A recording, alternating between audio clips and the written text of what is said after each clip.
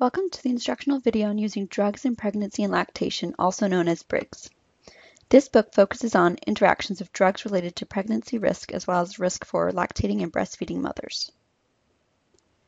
The beginning of this book gives you a nice comprehensive overview of this particular patient population, as well as an instruction guide that discusses the organization of each monograph within. It then discusses definitions for specific pregnancy and breastfeeding recommendations that are assigned to each drug. The recommendations are very nuanced and well-informed bottom-line classifications, such as, for example, no limited human data, animal data suggests risk. Or, for example, contraindicated. These bottom-line classifications are defined here in this section.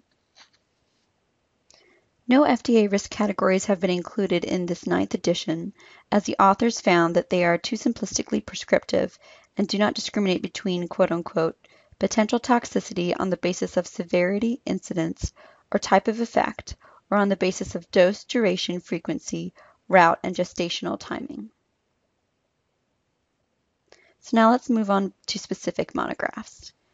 The monographs themselves within this book are straightforward and organized alphabetically by generic name. Let's look at meropenem.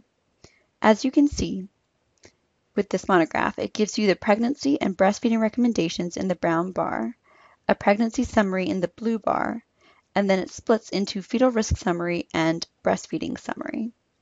The two summaries are essentially two separate lit review sections that break down and synthesize the scientific evidence in the different studies that were conducted for this particular drug. This content then supports the recommendation written in the brown bar.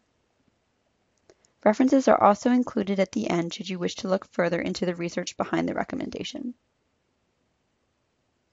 In the back of the book, there is an appendice for if you would want to look up information by classification of drugs in pharmacologic categories, as well as an index. If you have any questions, please ask one of your PSE instructors or a librarian for help. Thanks.